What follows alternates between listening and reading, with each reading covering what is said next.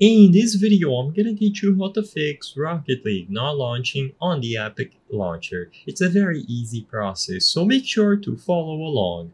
Fixing any problems attributed to Rocket League not launching is super simple. In this video, I'm gonna go over various easy methods that you can follow to fix any issues that you are having.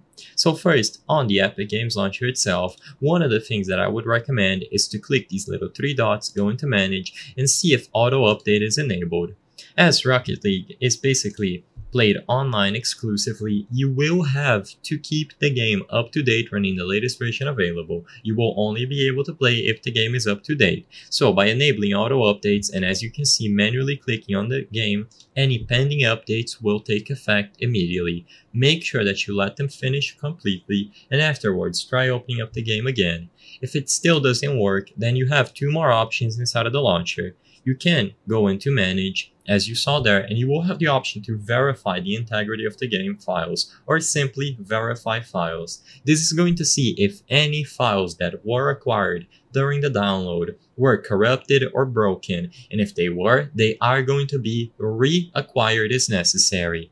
So you can try launching the game again after you verify the files. If it still doesn't work, I would recommend completely uninstalling and installing the game again. Doing a fresh install will fix most issues attributed to any games. The next thing to check is to hover over your taskbar, right-click the Windows icon, and you will find Device Manager here. So right-click the Windows icon and then Device Manager. Inside of the Device Manager, what you have to do is go over Display Adapters. This is going to be a GPU if you have a dedicated graphics card, or simply integrated graphics such as integrated Intel graphics. All that you have to do here is right-click the display adapter that you see and then Update Driver. Search automatically for drivers and let this process finish.